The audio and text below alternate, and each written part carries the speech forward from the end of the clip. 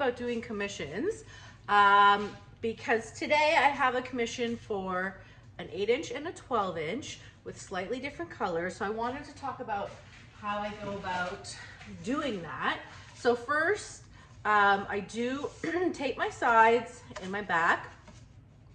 I do leave about this much around. So after I paint it and after I resin it, I remove the tape and it's exposed the natural wood. I like the look of the natural wood personally. You could stain it or paint it or just tape the back. I find it harder with a circle to just kind of tape around the back, but there's lots of different ways you could do it. I just find this like really easy and pretty and simple. So let's talk about what we're going to do. This is my little 8-incher. When I'm doing a commission, I always send people a little, not a contract, but something I made up that lets them know what to expect when they buy something from me.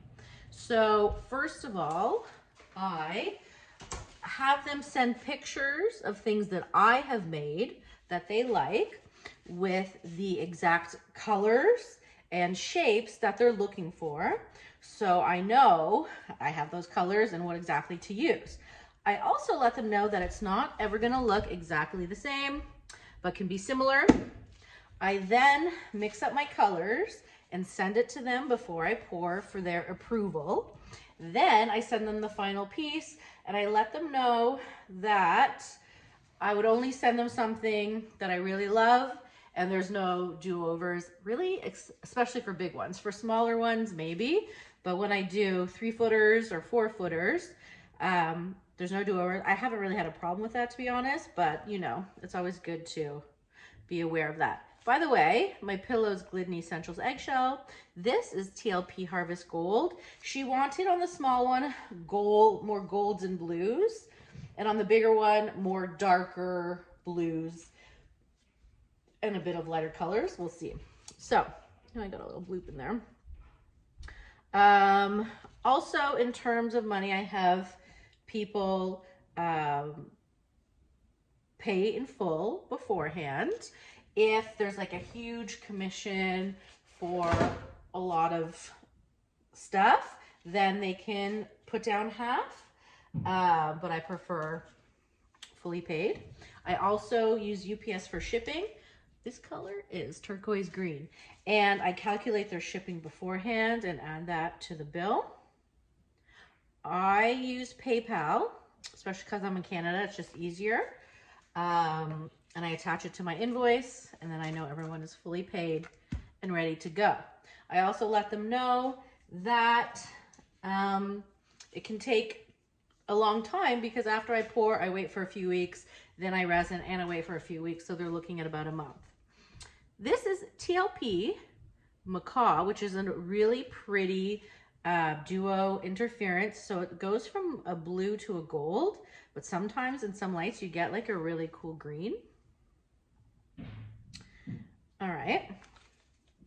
Next, we will do, how about, what do I want to do? I will do some Amsterdam Sky Blue. So those are just some tips that I have for doing commissions. I don't really have, I haven't had major problems, really. I actually have more problems with people that I know than people that I don't. But still, it's never really been a big issue. Here is TLP Mermaid, because once they know what to expect from you, and then there's no kind of wiggle room for any problems to happen, you know? Okay, what else? Okay, I think we're good for this one. This is gonna be the lighter one. You know what? For funsies, why don't I add a little TLP Lagoon for that extra sparkle and color? I'll put it around the edges. So yeah, that's basically it. I'm sure, you know, lots of people have other tips and things like that, but that's just the basic thing that happens. Getting those bublés, get those bublés. You can take a skewer and pop them. I run out of skewers, so. Okay, this is Amsterdam, not Amsterdam, This is, oh, my phone's dying. Golden Phthalo Turquoise. Gonna, on top. This is gonna be really light and sparkly. Okay, my cell activator is Shelly Art Recipe, Amsterdam, and Australian Floetrol. I don't measure, about 3 to 1. Are we looking good? Yeah, I think we're okay. All right, let's blow her out and hope for the best. Yeah, I'll just pour it.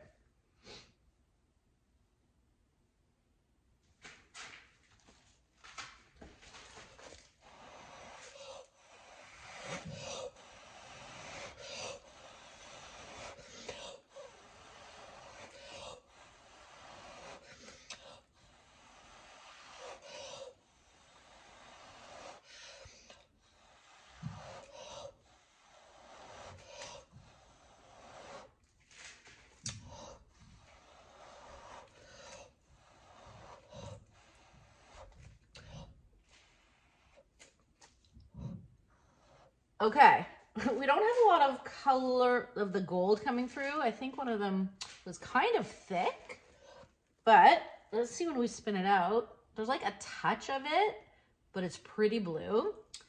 I'm not sure. There's definitely sparkle, which is pretty awesome. But let's just see what happens when I spin her out, all right? You'll find that sometimes if there's certain paints, like for instance, I'm in my cold studio, so you always have to be aware of your consistencies and what's going on, because oh yeah, the gold's coming through, definitely sparkly. I'm just gonna turn around because we're not even here. So if you wanted to thin something out, you would just add a little bit more Jo Sonja or varnish. This is pretty. Turn her around again. Okay.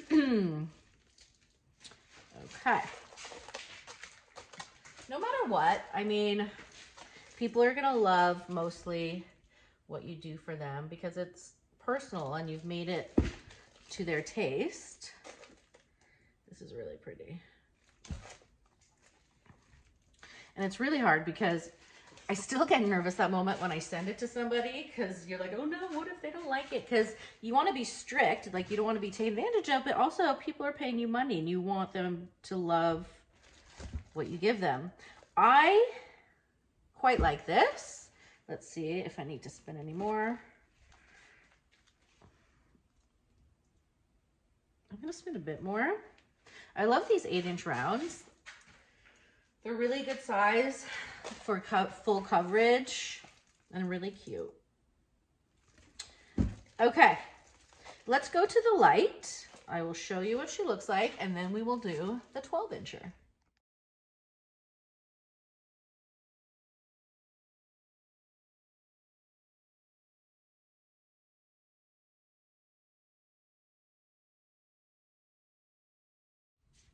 Okay, let's get the 12-incher going. Oh. Same thing. I don't want to put too much paint because I don't want to have to spin it out too much. Now you have decisions to make now with a 12-incher. Do you want a hair dryer? Do you want a mouth blow? Usually even with a 12-incher, I do mouth blow, but your consistencies have to be good because you don't want to overblow.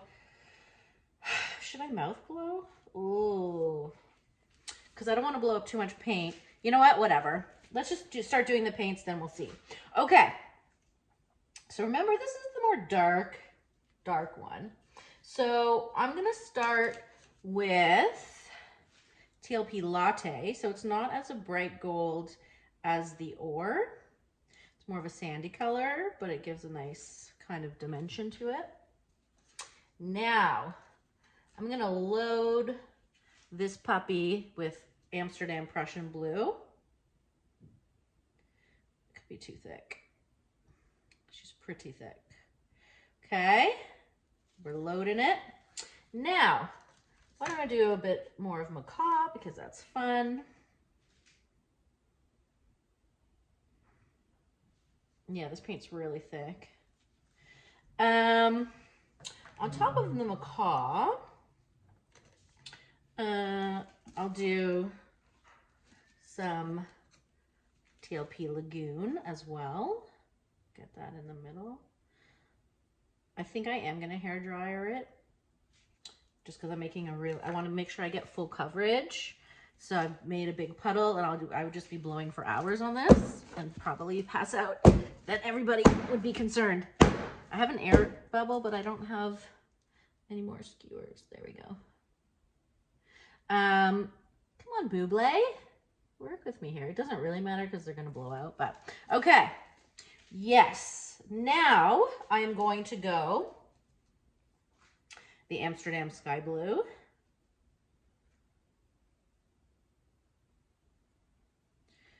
All right. And do I want any more sparkle, or we're kind of pretty good on the sparkle? Why not a little bit? You know, I can never say no to sparkle. A little bit more mermaid for funsies. And I will top it off again with the phthalo turquoise. So a lot of paint on here. Not to worry. Okay. Let's make sure my hair dryer is sorted.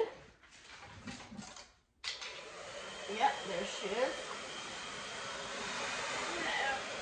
Okay, relax. There's so much paint on her. Okay, so let's get the cell activator going and blow her out and hope for the best, right? Okay. Bloopity doop, right? Here we go.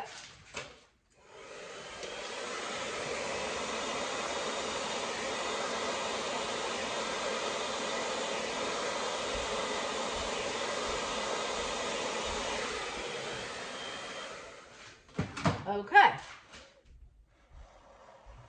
Now let's get those pieces that need to get blown out.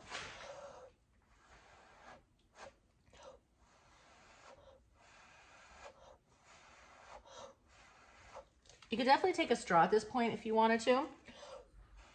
I just don't work well with straws. So this lady wanted really big cells, which you're gonna get with these big chunks of cell activator, because as it stinks, it will make very big cells.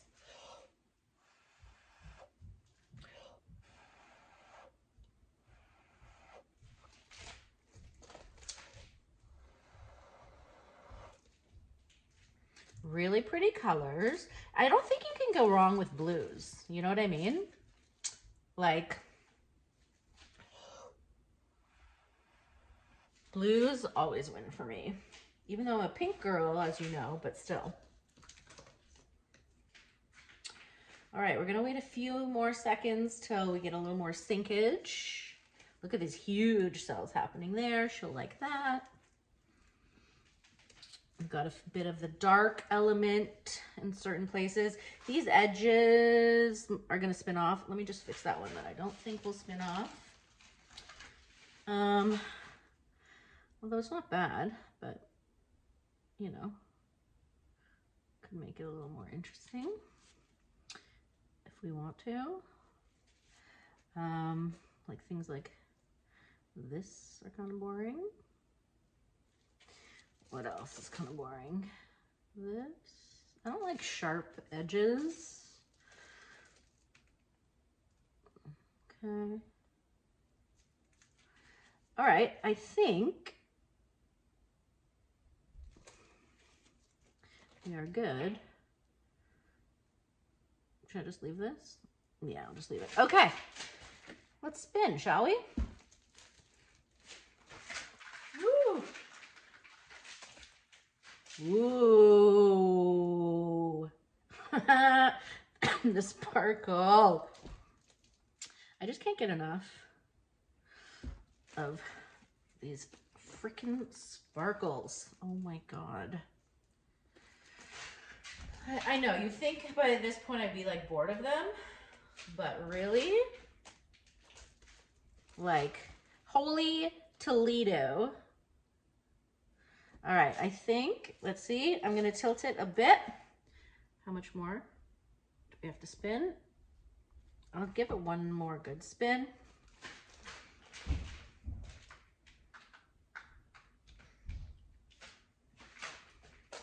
Let's see. Yes, magical. If I do say so myself. There's a bit, I'm gonna do one more. I would hate for this to sink.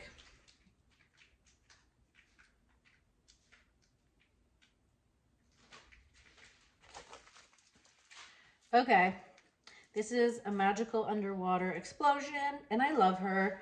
I hope you guys love her too. I'll bring you over to the light. Let me know what you think. I hope this like helped with some ideas for when you guys do your commissions. Let me know. Have a good day. Bye.